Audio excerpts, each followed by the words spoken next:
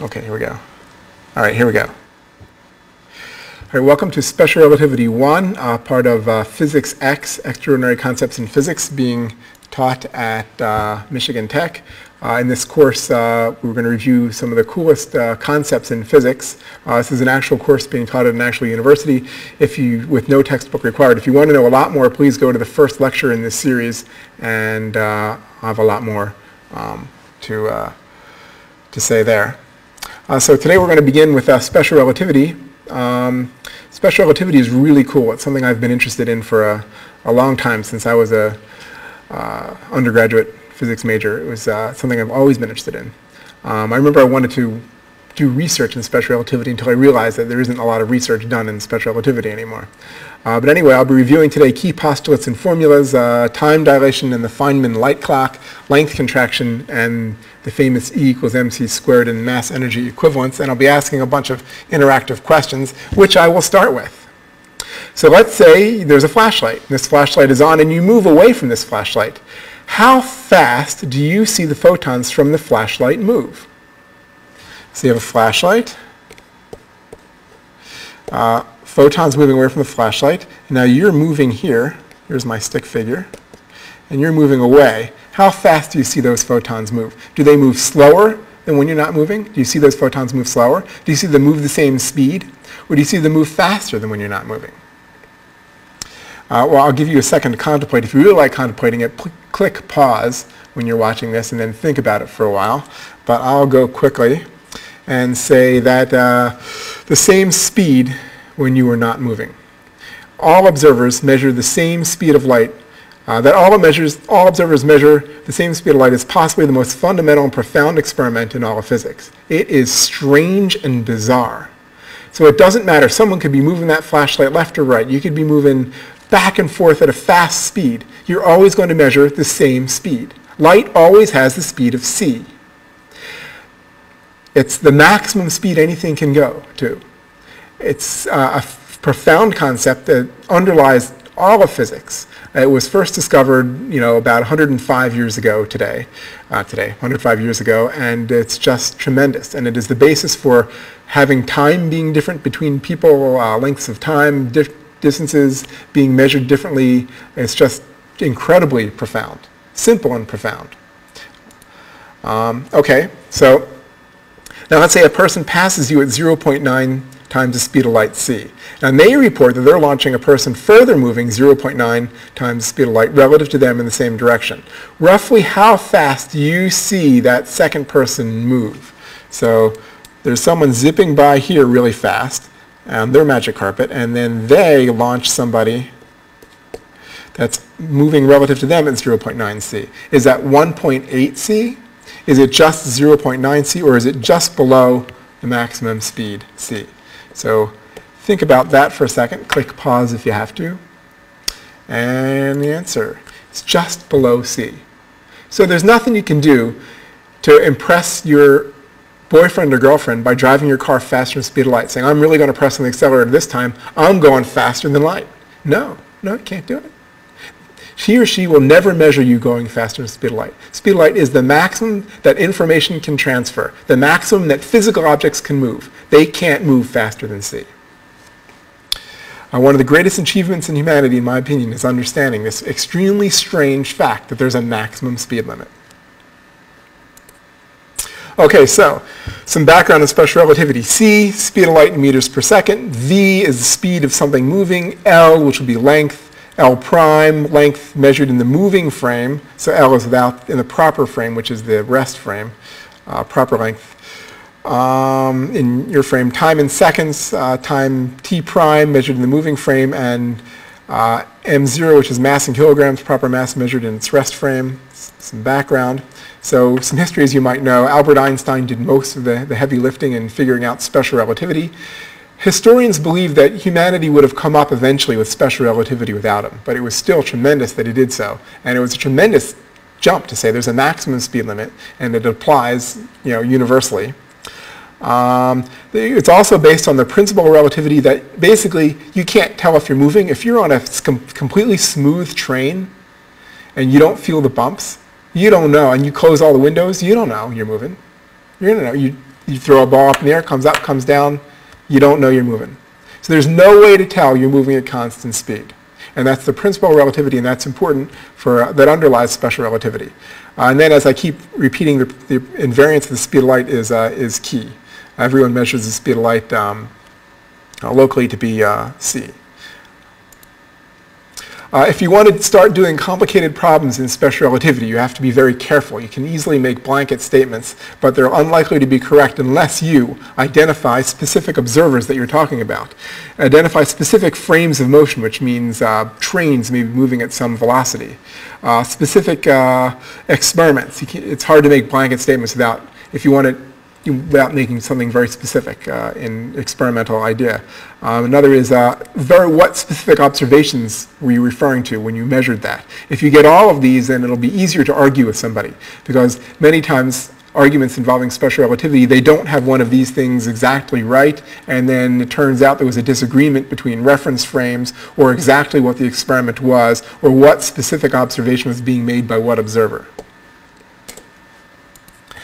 Okay, so simultaneity also was called into question. Here we go. A train passes you. You touch a person standing in the middle of a train car, right in the middle, causing a spark. This spark has light. Do you see light from the spark hit each car end simultaneously? Yes, you do. No, you don't. Only if the person on the train does. Or doesn't anyone care if the train catches fire? So this is okay, well, you can stop it, go right to the answer, and the answer is no. You actually will see, standing on the platform, you actually see light hit part of the train car, the end nearest you. So if you started here, here's the train car, and here you are, and here's the person on the train car. They should be in the middle. They will see light, I'll put them in the middle, they will see light hit both ends of the train car at the same time. But further down, as time goes on, you're here. You're here, and you see light hit the back end of the train car. The train's moving like that. The back end before it hits the front end, because you're closer to the back end. So light hits it and then hits you. But to hit the front end, it has to go all the way a little bit further, and it has to come all the way to you. It's further. So if speed of light was infinite, it'd be the same, because infinite can travel. But since the speed of light is finite, it takes time to do things. And that breaks the principle of simultaneity, which means that not everybody's going to agree on what's simultaneous. The person standing on the train car will say, no, the light hit both ends of the car at the same time. And you'll say, no, they didn't. They hit the one end nearest me first and the other end second. It's different. And other people will think that it hit the other end of the train car first. So what you consider simultaneous depends on what's going on, depends on where you are, the reference frame you're in. And so that simultaneity is no longer something everybody can agree on as a profound concept that results from this. And here's a picture of a train car. I'll skip this a bit and go right to the next one. So Einstein understood this involved that in order to make all this work, in order to make the speed of light the same for everybody, you're going to have to drop some really fundamental concepts that people thought were the same, which is time intervals. People will no longer agree not only on simultaneity when things happen at the same time, but the length of time it took for things to happen. People now disagree on, and that's called time dilation. Richard Feynman quantified this well in something called the Feynman clock, where he would say, okay, look, speed of light, you have a light clock where light bounces up and down, photon goes back and forth between a light clock, and you're at rest with that. Now, move that light clock in this direction. And light will still continue to bounce back and forth. Oops, okay, wrong way, this way. It will still continue to bounce back and forth on the light clock. However, the speed of light is the same. So the time interval it takes to go from here to there is different. So you now disagree with an observer. The two observers, one moving with the light clock and one not moving with the light clock, disagree on how long it takes light to bounce back and forth. And that's called time dilation. Typically, when you see someone else move, you think that their clock is running slower. But when they look at their own clock is always running at the same speed it's always moved. So you don't measure your own clock as changing, but you can measure other people's clock as changing, and usually it appears to run slower. So here's another quick quiz. So let's say you have a particle that takes 2.22 microseconds to decay. Now another particle that's just born zips by at light speed, near light speed. How long do you measure for this particle to decay? Would it be less than 2.22 microseconds, the same as 2.22 microseconds, more than 2, or should you just be happy that it's not 6.66 microseconds? So you can stop the video and think about that, but I'll jump to it because I'm limited. The answer is more than 2.22 microseconds. And this is a direct result of special relativistic time dilation. You see time running for that particle, which happens to be a muon, run slow. So it seems to take longer. And we've seen in the lab, due to cosmic rays, things take longer than 5 times that amount. So cosmic time dilation works. It's the way reality is. People don't agree on how long it takes for things to happen. And that depends on how fast things are moving. Fundamental concept in physics. So if you take light and you move it along that duration of time, you can get length contraction too. And length contraction can be really interesting and messy and come up with lots of paradoxes, which we will cover next time. Because the strange thing about relativity is if two people are moving, each one thinks the other one is length contracted. And length contracts in the direction of motion. So how can both be right? And that leads to some really delicious experiments that you can do, and thought experiments that you can do that the answers aren't always obvious. So let's now jump to the most famous equation in all of physics, E equals mc squared. So this is really interesting because it turns out that in terms of rest mass, E is equal to mc squared, where m is the mass in your frame, and you get this strange thing, square root of 1 minus v squared over c squared, which when v becomes equal to c, when some small object begins moving really, really fast near light speed, that object, assuming it had mass, its mass becomes much, much larger. Officially, it diverges. So you can take anything. You can take a little flea and zip it up. If the flea could move that fast, it could be more massive than a bowling ball when it hits you. Mass, energy, and momentum all increase with speed. Okay. And now we'll go to one interesting aspect of this that I've always appreciated, not always, but come to appreciate when I saw it, is that total energy is not equal to kinetic energy, which is the motional speed. So the kinetic energy is the total energy minus the rest energy. So if you expand this, you can get the kinetic energy in terms of the rest energy here, m0. m0 equals rest energy. I think I defined this in an earlier slide. And you can do an expansion of the square root of 1 minus c squared over c squared and say that kinetic energy is equal to mc squared times this long line of things, which never ends. It's not important. But what happens is you can cut off the later ones and come up with the idea that kinetic energy is equal to 1/2 mv squared, which we know. So every time in introductory physics you keep learning E equals 1/2 mv squared. But here's what they don't tell you.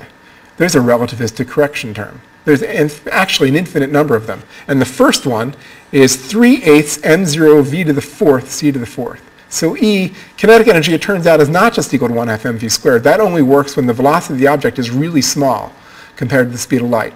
Once the things start zipping up there, then you have to start including the higher order terms. And they're always there. They're just not very dominant. So E is is only an estimation equal to 1/2 m, where m is the rest mass v squared. The first correction term is 3/8 m v to the 4th over c to the squared. So that will sum up, that will end this special relativity 1 lecture. And please remember to keep Schrodinger away from your cat. See you next time.